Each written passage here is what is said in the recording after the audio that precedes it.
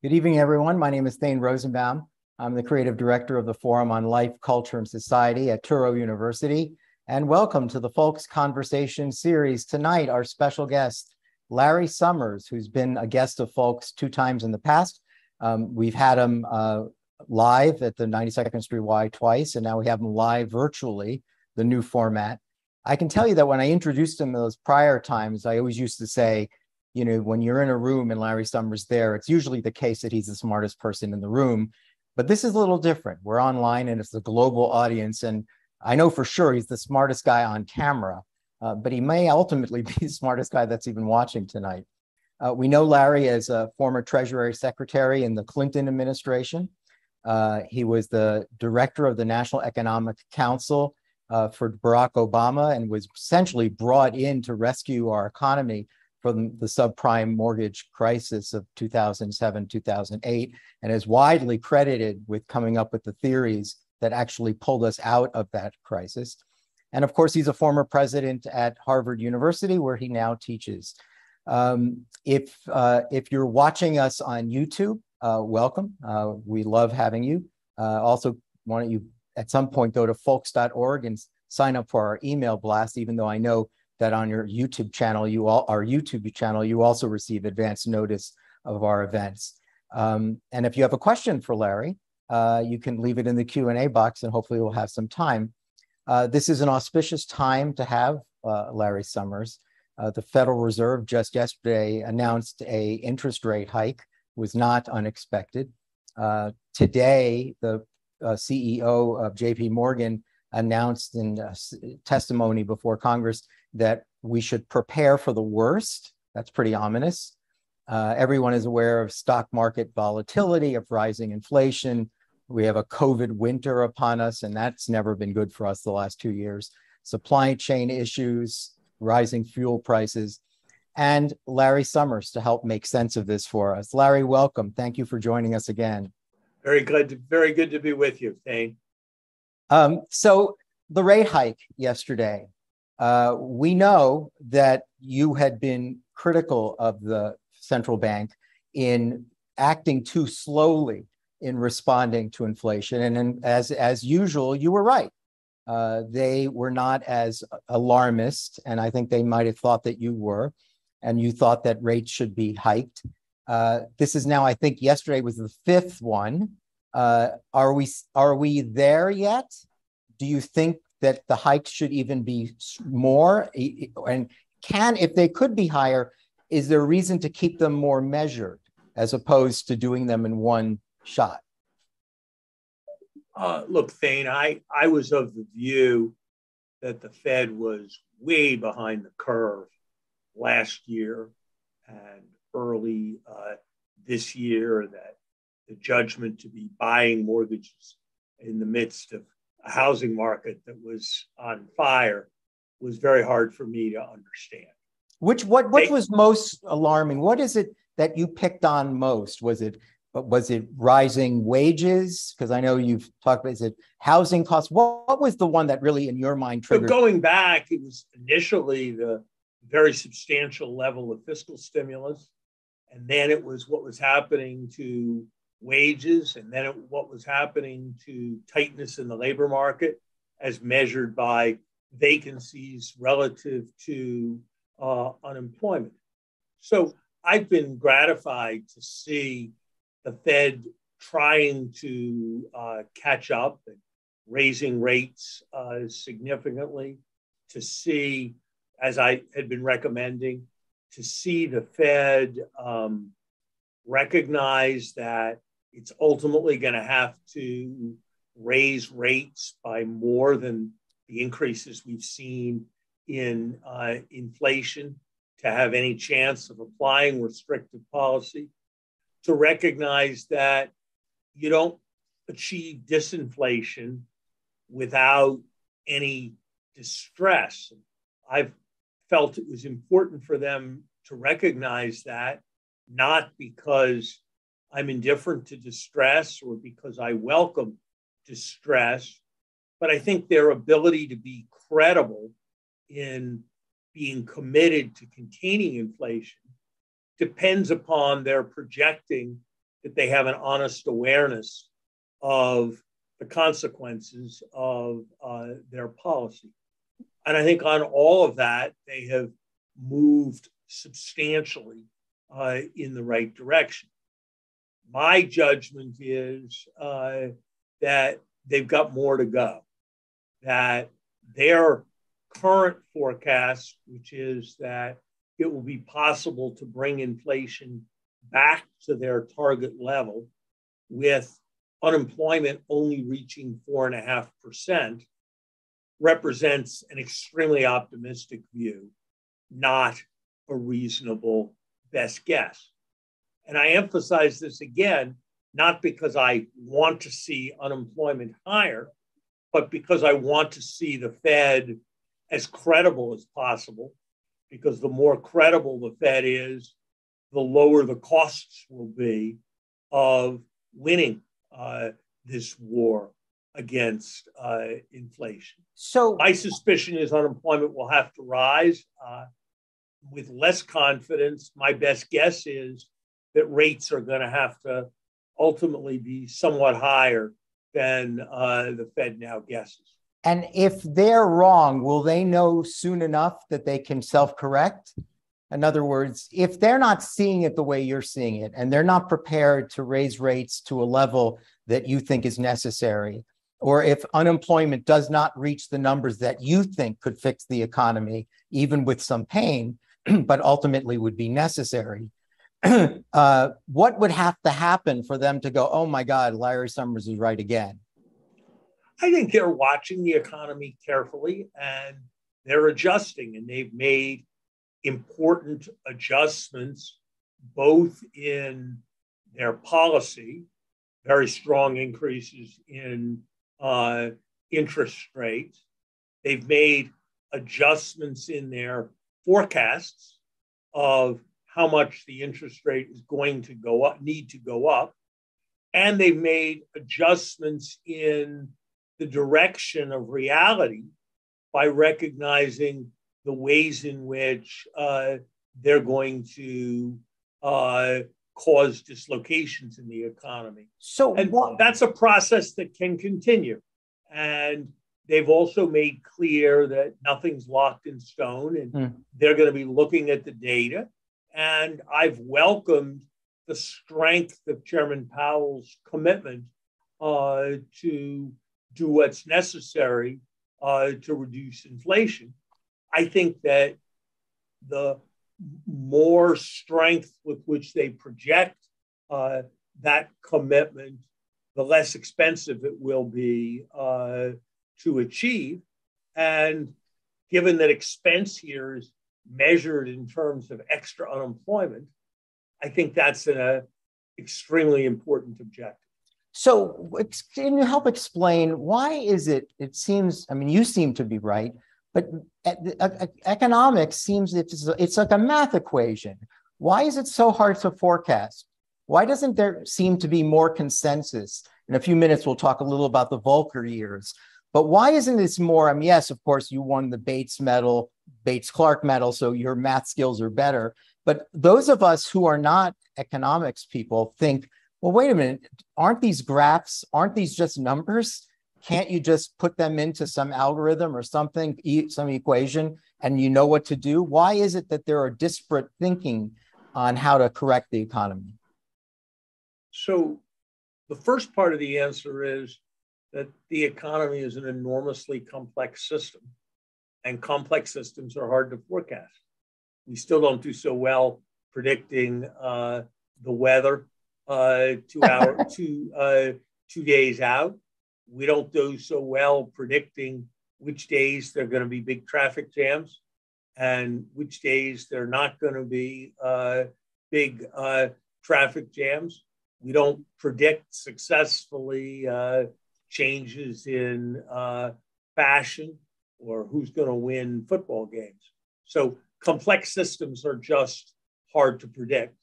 That's the first part of the answer.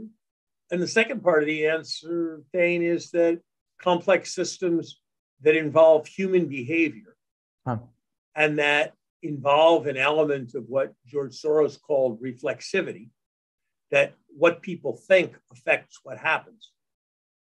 What people think about the trajectory of a Frisbee doesn't affect what the trajectory of the Frisbee is. Whether people are confident about avoiding recession or not affects how much they spend, which in turn affects what the chance of a recession are. So when you have complex systems that are about human behavior with reflexivity, it's always going to be hard to predict, and predictions are always going to be judgments. And I think the evidence is that the people who take the most Catholic set of views and look at a lot of different factors tend to be more right in their predictions than the people who are dogmatically tied to a specific statistical model. But I think prediction is always going to be difficult. And much of the challenge of policy is to design policies that are robust, even if your predictions don't turn out to be exactly right. So I was thinking, Mo, when you said human behavior, and I thought to myself, I wonder if the people that accepted the stimulus checks and weren't looking for jobs and just went off and spent money and helped to overheat the economy, right? I mean, it's interesting, like no one actually was thinking, I'm contributing to inflation, right? The things that ultimately overheated our economy are things that people just did, human behavior, but it's not something that people were aware. That's why when you said a moment ago, I wonder whether, I'm thinking in terms of ending it, pushing us away from a recession. It is interesting to think about how many complex decisions ultimately go into changing those graphs. Let me read something to you that you wrote just a little over a year ago. And you were right. It's that you wrote, excessive inflation and a sense of it was not being controlled, helped elect Richard Nixon and Ronald Reagan and risks bringing Donald Trump back to power. While an overheating economy is a relatively good problem to have compared to a pandemic or a financial crisis, it will metastasize and threaten prosperity and public trust unless clearly acknowledged and addressed. So I'm wondering, it seems to me, I could be wrong, that even government leaders don't take inflation as seriously as they do high unemployment numbers, right? That inflation, even though we talked about rising fuel prices and baby formula, rising prices matter, but I'm wondering whether there's a reason why we dismiss inflation or undervalue it, or am I wrong? Because it seems that so much of your writing has been about responding to pie in the sky, overly optimistic conclusions, right? As if, we can curb inflation. You just said it a moment ago that the government, they think they can do it with under 6% unemployment. And I can tell in your face, you're saying, you got to be kidding. I mean, you can believe that if you want to, but it's not going to happen. Why is it that we don't see inflation in the same way? So I think there are a couple aspects to that. One is that inflation's like the hangover and stimulus is like the drink. And when you're enjoying the drink, it's easy to not focus on the hangover. And so there's always a temptation to overstimulate economies and think that will work. And just as you're more likely to make the mistake of drinking too much and having a hangover if you haven't had the experience in a long time, the fact that we've successfully avoided inflation for a long time has dulled memories and led to complacency, which I think contributed to these policy errors. Well, maybe because there's also that the prescriptions are just too painful. And so political leaders are worried about if we do what's necessary, we're going to get killed in the next election because the medicine for inflation is just really a bitter pill. I think there certainly are elements of that where it's, one of those problems where people decide, they can quit their bad habit next week, not this week. Mm-hmm. And then next week, and then next week, and then the habit gets harder to quit. I think there certainly are elements of that in understanding inflation. Look, there's a big difference between our situation right now, Thane, and our situation in the 1970s, which is right now people are expecting inflation over the near term, but they're not expecting that much inflation over the long term. In the 1970s, they were expecting inflation forever. That's a respect in which things are a good deal better now. But Larry, it won't stay that way forever. Right. And if we let inflation continue too much longer, and we don't seem like we're intensely focused on it, then people are going to start building in inflation expectations in a much stronger way. And if that happens, it's going to be much more expensive to deal with inflation.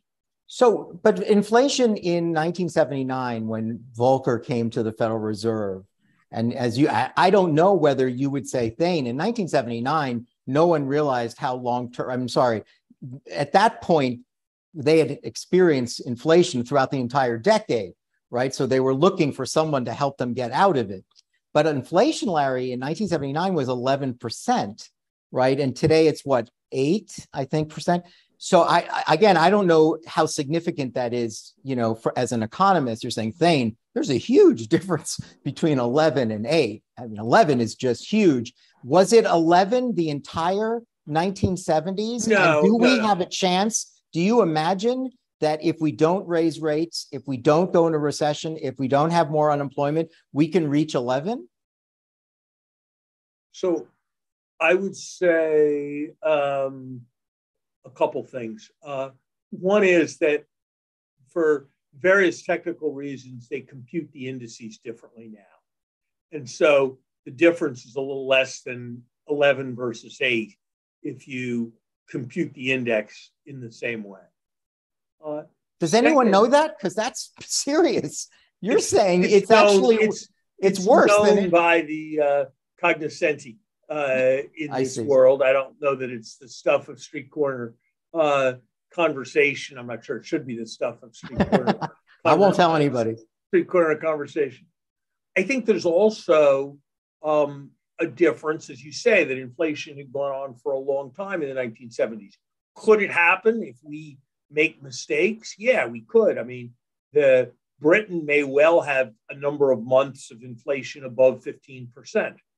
And 3 years ago, they were as securely a low inflation country as we are. So could it happen? Yes. Do I expect that it will happen? No, because I think the Federal Reserve belatedly, but clearly is recognizing the gravity of the problem. I think the fallacy that we really need to be careful of is there are a lot of people, even some prominent economists, who argue, well, inflation expectations are anchored. They're not getting out of control. Therefore, it's all going to be okay. Therefore, we don't need to do anything. Well, I would argue the only reason they are anchored is because the Fed has brought about a revolution in its policy. I see. In the last 4 months. And so to take the consequences of that policy as evidence for the lack of need for that policy is, it seems to me, a pretty straightforward fallacy. But it's important to remember that when the 4 years that Volcker brought inflation from 11% to 4%, I think, I hope I have this right. I don't know if I have this right. The country fell into recession twice, and that unemployment was over 6%. So, I mean, that just seems extraordinary over a 4-year period to actually cure the country of inflation We went through two recessions and had unemployment over 6%. And I suspect there was also stock market volatility. I'm sure all of that was happening. Is that something that you can imagine we're heading toward? Well, I need to correct you in one important respect, Thane. During the Volcker disinflation, unemployment reached 10.8%. Oh, my God. So you had a really quite extraordinary situation. Oh, wow. With unemployment of 10.8%. Now, wait, can I just say one important question? He knew he was doing that. Did he see that? Did he see that as a good outcome in the way that you think that higher unemployment would help us? I want to be clear. No one should ever say they think high unemployment is a good outcome. Right. High unemployment is a terrible outcome, and it is a terrible outcome that is visited most on those who are least able to bear it. There is nothing good to be said about unemployment. However, it is a feature of sufficiently restrictive policy to contain inflation that it is likely to have as a byproduct a unfortunately high level of unemployment. And that is the right way to think about it. I mean, if to take a very unpleasant analogy, for a variety of kinds of illnesses, chemotherapy is necessary. Right. And a sufficiently strong dose of chemotherapy is likely to cause the patient to feel sick. And so resolving the problem is likely to require the patient to feel sick. That doesn't mean that the objective of policy is to make the patient feel sick. That doesn't mean that the sickness is not a problem or that the sickness is a thing to be welcomed. It's just a fact about the situation that the necessary curative has a unfortunate consequence. So I read somewhere. That's how I would think of. That's the way in which to I understand would think about unemployment, inflationary policy. I don't think there's any reason, based on where we are now, that the policy needs to be consequential at the level that the Volcker era policies were. I think if we delay sufficiently, that kind of extreme action might become necessary. But I think we can avoid that. But that doesn't mean we can avoid any distress. And I think it's welcome that Chairman Powell is increasingly in his statements recognizing that reality. So this is in the spirit of what I think I've read you say, that recession is better than long-term permanent inflation, right? Isn't that in the spirit of that? That's another key. Yeah, but I would put it differently. There is no such thing as stable long-term permanent inflation. 6% inflation becomes 8% inflation, becomes 10% inflation. And then you ultimately need a much larger and much more painful recession to bring it under control.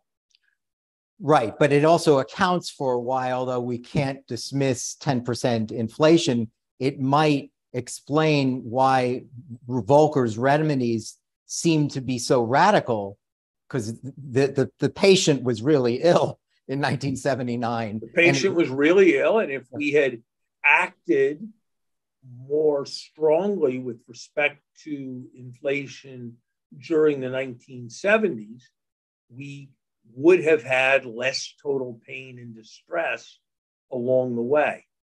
Instead, we deferred dealing with inflation because we explained that inflation was caused by special factors. We talked about a whole range of transitory factors. We blamed it on supply developments rather than on macroeconomic policy.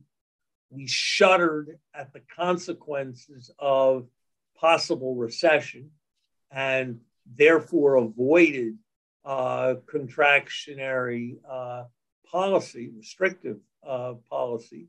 And that's what we did during the 1970s that made a significant problem into a huge problem. And my hope is that we will avoid making those mistakes this time around. And as I've been saying, we were moving in the direction of making those mistakes for quite a while during 2020 and early into 2021. Policy has started moving, but I think it's going to have to move more.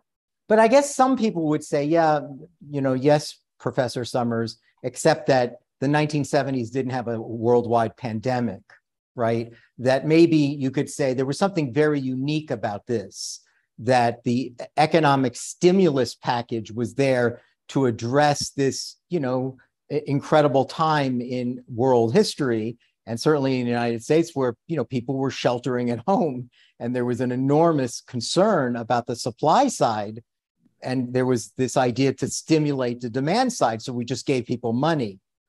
I wonder whether clearly that factors into this, but does that make it, because of the perfect storm that took place, right? A whole number of things happened, right? The invasion of Ukraine, the destabilizing of the oil markets. It seems to me that a lot of unique things took place here that I don't know have the same parallel of the 70s. There are certainly unique things that have happened, and there are always, history doesn't repeat itself, it rhymes. And there are always unique factors in every situation.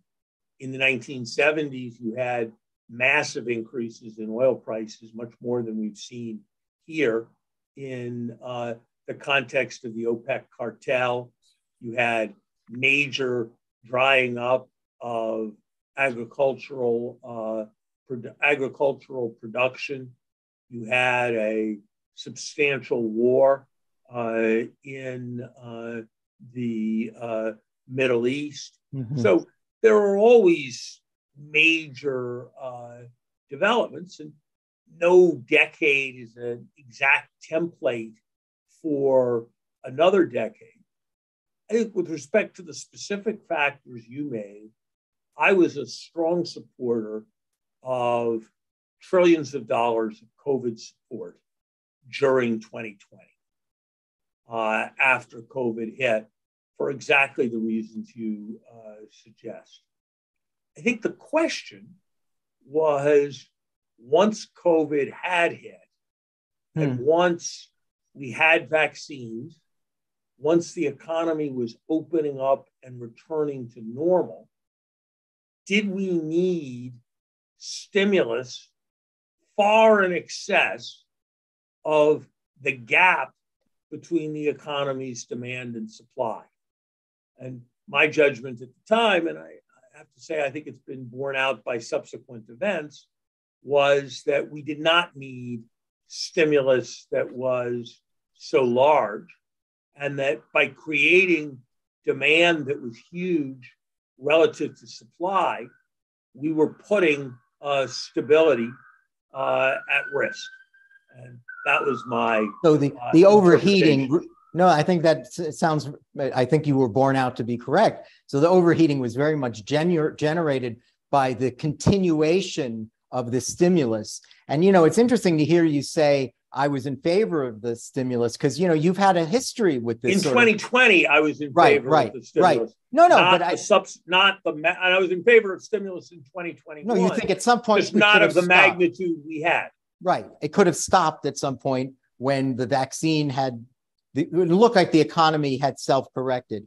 But I'm reminded, as you were talking about how important it was, you actually in 2008, you rescued the economy from the subprime mortgage crisis. And if I remember reading or talking to you on stage, that you were in favor of even more stimulus. You thought at that point they could have used more. So it's interesting how you know how to pump on the brakes it's not like you're opposed to government intervention to help change the market forces. It does what you're describing even now. It's just knowing when to turn it off, right? Not at all. Look, I think it's really important to do arithmetic as well as just discuss directions, Thane. I was for, more, from an economic point of view, I was for as much stimulus as we could do in 2009. Right. The limits all had to do with politics. Right. It didn't have to do with how much I thought the economy could absorb. But nobody thought we should do twice as large, certainly not 3 times as large. I see. Stimulus as what we did. And if you looked at the stimulus in 2021, in an economy that was much stronger than the 2009 economy, the stimulus was vastly larger. And so relative to the size of the hole that needed to be filled, I would argue that the stimulus in 2021 was 5x, 5 times as large. Wow. And I just don't think that was justified by any arithmetic calculation. That's why I was critical at the time. Now, all kinds of other thoughtful people disagreed with me. And I think it is true that we've had substantial inflation, but they might argue that there were other things that caused the inflation. So there's always going to be arguments among economists. But my view was that in an economy with a gap between supply and demand that was perhaps 3%, to do 14% of GDP in stimulus was just a pretty obvious risk-taking act. And unfortunately, those risks panned out. And one of the consequences of that, which I think you can maybe explain to the audience and you're critical of, is what we now have this extraordinary job vacancy and what you call quit rates, which maybe we can explain that a little. The idea here that we've had double-digit pay increases and extraordinary wage growth. And, we just came out of a pandemic, and I think people are surprised that there's 20% increase in housing costs, that people can leave jobs and double their salaries. This clearly, I think you've said, this is worse than supply chain problems, right? Can you explain why that is for inflationary purposes? Labor costs? So, Thane, wages are what is the sort of ultimate cost in the economy. Wages in one company affect its price, and then that's input to another company. And wages and hiring people are, like everything else, determined by supply and demand. And when we were pumping all this money into the economy, people wanted to buy lots of stuff. They wanted to go out for lots of meals. They wanted to take lots of trips. And that meant there was lots of demand for labor. And at the same time, as people rethought their lives after COVID, some of them had long COVID, you had a certain amount of quiet quitting, you had a certain amount of the Great Resignation. So you had this very big imbalance develop between demand and supply. So you're saying it wasn't just in restaurants, right? It wasn't just in restaurants where it was analysts working for investment banks and people were quitting, and orderlies working in mental hospitals. Right. I mean, it was software programs and people doing criminal justice work, whatever you looked at. And so what happens when that's true? There's a lot of pressure to raise wages. People who have jobs get offers to go take other jobs where they can get higher wages. That raises wage scales.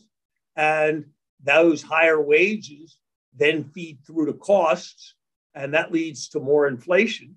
And then the more inflation leads more wage inflation leads to higher costs of products, and that may feed back into another round of higher wage inflation.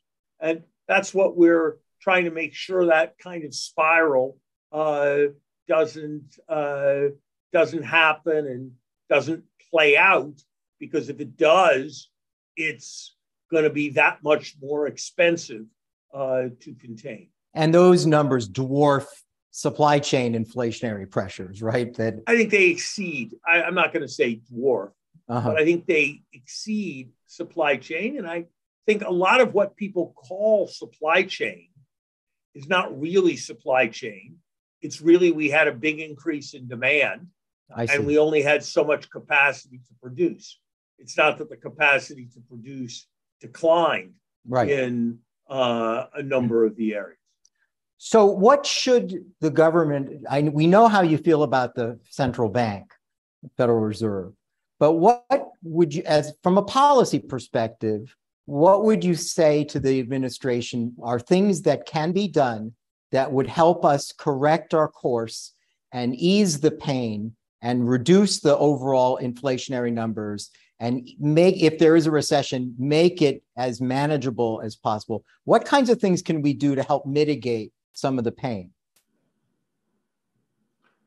I think there's some real limits on what can be done. In some sense, when your car's going too fast on an icy hill, you're not going to stop the car without a difficult skid. And so I don't want to suggest that there's any kind of silver bullet. I think we can make sure that fiscal policy doesn't overstimulate demand. And meaning the government shouldn't overspend also. Overspend without raising revenue. Right. I think we did that well in the Inflation Reduction Act and did important things for the environment as well. I'm not sure that we are doing it consistently in all of our executive orders. For example, with respect to student loan relief, which is potentially going to put tens of billions of dollars each year into the economy in increased spending. I think there are all kinds of regulations and tariffs that hold prices high that by reducing them could operate in the direction of reducing prices. Why should it be necessary, really, if you're going to carry oil from Houston to Newark, to use an American ship rather than the cheapest ship available? If British Airways flies a passenger from London to New York and then flies on to Los Angeles, why shouldn't it be able to pick up passengers in New York?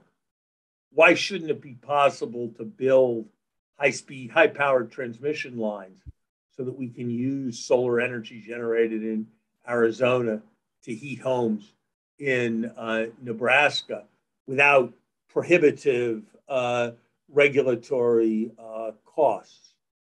Do we really need all the tariffs that we are imposing, given that in many cases, what they're doing is raising prices to American consumers or making American exporters less competitive because they have to pay more for their inputs? So there are many examples of this kind. What about strategic? I think we can reduce costs and therefore reduce prices, and that will make a contribution to reducing inflation. What about, given the concerns about the war in Ukraine and the disruption on oil, the strategic petroleum reserves, easing restrictions on drilling, fossil fuel deregulation? Do you think that that's something that would make a difference? You're hearing people say that. Sure.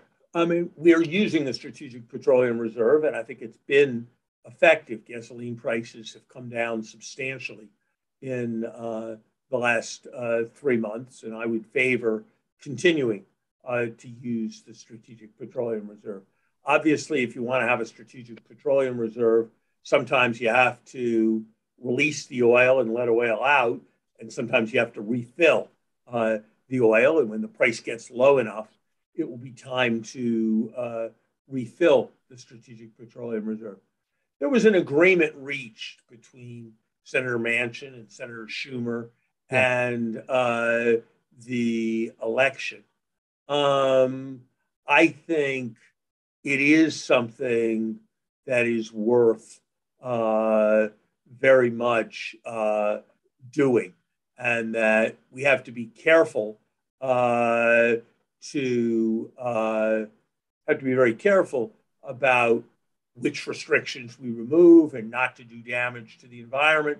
But I think in the current instance, if we accelerate the ability for people to get at oil and natural gas, and even more important, if we accelerate the construction of pipelines to enable the sale of the transmission of oil and natural gas, that's even more important than the permitting. I think that would contribute to lower prices. I think it would contribute to more energy security. I think it's the right thing to do. When you were Treasury Secretary in the Clinton administration, you left with the administration. You were the last Treasury Secretary in that during those 8 years. My recollection was the American economy was booming, and that Clinton actually presided over an extraordinary growth. By the way, it just reminded me, Paul Volcker was a guest on FOLCS, and so was Bill Clinton, a guest on FOLCS. We've had everyone, and we had Larry Summers 3 times. I'm wondering if you can explain, I suspect you can back me up when you say, Thane, as a matter of fact, when I was the Treasury Secretary, the economy was booming. So thank you for that. But what has to happen? In other words, does everything have to go right? Do you have to have low interest rates, low unemployment, low inflation? Or is it possible to have a booming stock market? When the economy is humming, is there nothing wrong? Or can you actually look at a chart and say, well, these numbers are not great, but overall the economy is great? I'm trying to see that whether our audience can understand more about the relationship between the various things that we're facing and have faced in the past. And I'm wondering that, all right, now we're saying inflation is really bad. It's like taking, and might require some drugs like chemotherapy, because you might have to have some pain in order to reduce that. I'm wondering, in a great economy, what does it look like? Look, I think it's important to remember, Thane, that for all our problems, I'd rather be playing the economic hand of the United States than the economic hand of any other major country. Really? Certainly not Europe, certainly not Japan, certainly not China, given all the difficulties that they have to deal with. So that's the first thing that I would want to emphasize. We have to work through this, and it's not going to be easy to work through. But we've had business cycles, we've had inflation, we've had recessions before. Ultimately, what's most important is to build the productive potential of the economy. And that goes back to fundamental investments in our people, in our capacity to innovate, in our infrastructure. I've been very supportive of the aspirations of the Biden administration to build a new, more modern, more innovation based economy, because I think we've got a kind of capacity for innovation and then implementation that is really very rare in today's world. We have so many questions from this global audience. I'm going to come to them in a second. You did mention China, but before we get to some of these questions from the audience, during the Cold War, it was an arms race. And with China, it seems like it's something else. It's like it's a race to being the world's most powerful economy. And things, we didn't worry about the Soviet Union when it came to them stealing our intellectual property, right? We weren't worried about the supply chain problems with the Soviet Union. We were just really worried about bombs. And I'm wondering how serious it is for our economy to no longer be the world's biggest economy. In other words, we keep hearing talk about China is going to catch up and soon overtake us. And I'm wondering, okay, well, what's the significance of that? Is that something that we should stop? Is that essentially an arms race? If they do it, are they doing it fairly? And the consequence for it could be what for our economic prosperity? I'm not sure China is going to surpass us. That Really? was a nearly universal view a few years ago. It depends on just what measures you use. But I think China is going to have some very profound challenges. And this is not because of COVID, right? In This the is years not. ahead. COVID has pointed up what some of the challenges are, but they've got immense building of empty real estate backed by debt. So the debt doesn't have a very attractive kind of collateral. And as they try to sell that collateral, the prices of all real estate comes down. And that then has further financial knock-on effects and affects the level of spending in the Chinese economy. So I'm very dubious about how rapidly the Chinese economy is going to grow. I think there's also going to be a tendency over time, given that China is losing attractiveness as an investment destination, has many people who want to move capital out and is in that kind of situation that the value of the Chinese currency, the renminbi, is likely to decline. Wow. And that, of course, reduces the total dollar value of the Chinese economy. And when they cut interest rates, as they need to do to stimulate the economy at a time when we're raising interest rates, that also reinforces the effects. So I think it's going to be a very difficult and challenging period for China. Now, it's always a mistake to count them out, given their track record. So before we take some questions from the audience, again, this is a lot of questions from the audience. I have one last question. It reminded me of something that you said on stage the last time you were at FOLCS. We talked about labor markets and future markets. And one of the things that you said, and that you had already been president of Harvard University, and you said, well, you know, people have to learn to collaborative work. I don't know if you remember talking about this. You said, future economies are going to need to work together. And students are learning that in universities, of having students work together to solve problems, and that workers are going to eventually have to do that as well. And I can tell you, Larry, that during the pandemic, I thought of you because I thought, wait a minute, this messes up everything Larry Summers was saying. We're being told that we should be working from home because we have to. And I'm wondering what you were describing before, the problem with the quit rates. It seems like we're hearing that Apple's having problems getting people to come in. Now we're having 3-day work weeks, 2-day work weeks.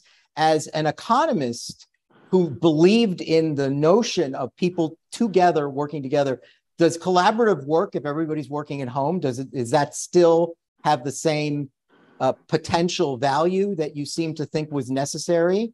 In other words, it seems like the labor market has changed dramatically, not just because wages are doubling or because people are quitting to take different jobs. It's because they don't want to show up. And I wonder whether you think that there will have some economic consequences to that. Look, we'll have to see how it all shakes out on work at home versus work in the office. I'd be surprised, very surprised, if the world goes back to where it was. In terms of the volume of collaboration, I actually suspect that the ubiquity of Zoom and similar technologies means that there's vastly more capacity for cooperation. Good point. Because it makes distance much less of an issue if people want to collaborate on a paper or hold a meeting. And my observation would be that there's much more collaborative activity than there used to be. And so I stand by my statement that when I completed my PhD thesis, it was the last important thing I did in my life where I was going to succeed or fail alone. Wow. Yeah, rather than do it in collaboration with others. It's interesting. I think that's true for many, many people, and I think it's a skill we need to nurture from the very beginning of education onwards. It's certainly something I try to do in my teaching.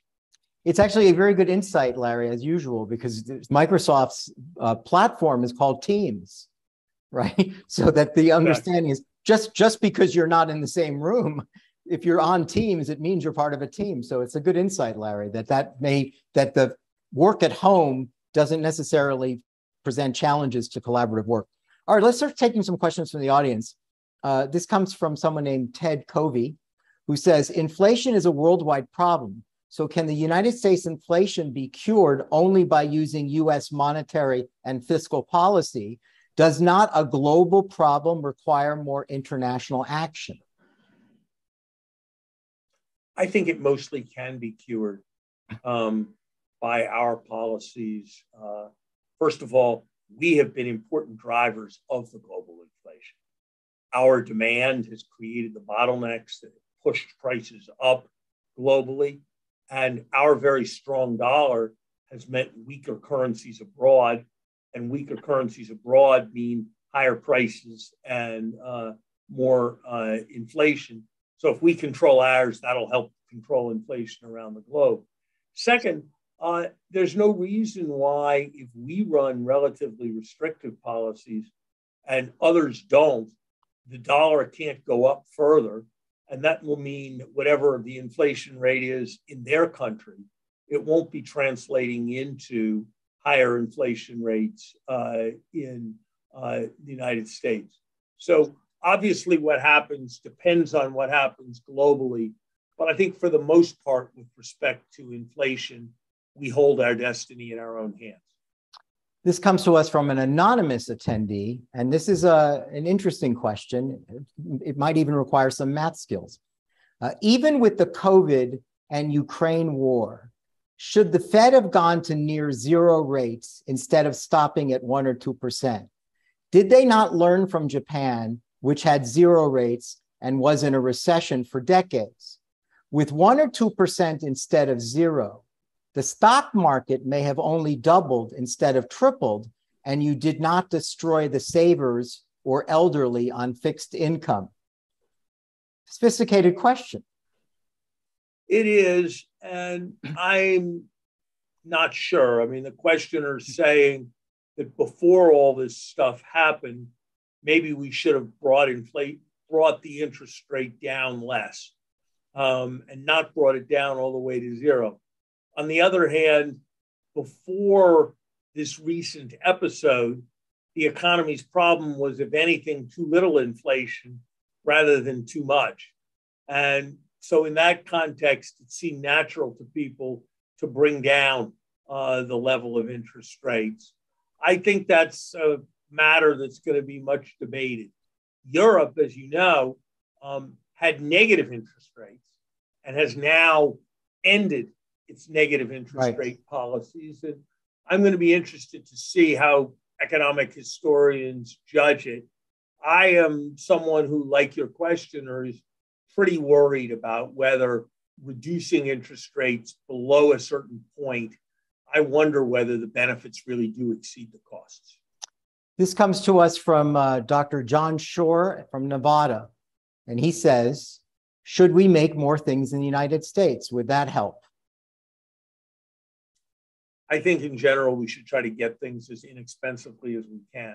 Inexpensively. And if we're the lowest cost producer, then we should make things in the United States. And if it's a thing where there's a central concern with our national security, we should make sure that either through diversification or something else, that we have a satisfactory set of availability of supply.